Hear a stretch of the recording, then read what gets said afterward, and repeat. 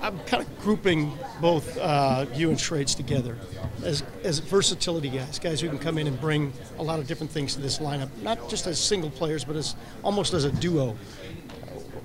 How to phrase the question here, but being able to be used in that capacity has got to mean something to you, knowing you can do really anything that's asked of you. Yeah, it's nice to be versatile. It's nice to be put in different situations, and hopefully the staff and the guys in the room have the confidence when we're in the lineup in different spots and in different situations. So it's nice to be those guys, but you almost want to solidify your spot somewhere in there as well. But to have that flexibility as a player tells you that you know you can go in and fill any role.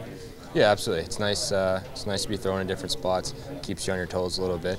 It's nice to, when the team needs something added or in a certain spot in the lineup, it's nice to be able to come in and contribute. Going back to game one, he said, "Give me a reason to keep you in there." And have you had that in the back of your mind really all the way through?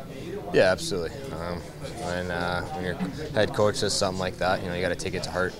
Continue to give him reasons to keep me in the lineup, give me more opportunities, earn his trust along the way here, and hopefully I've been doing that. All right, now here's the weird question: has anybody confused the two of you for one another? Because by my way of thinking, you look alike.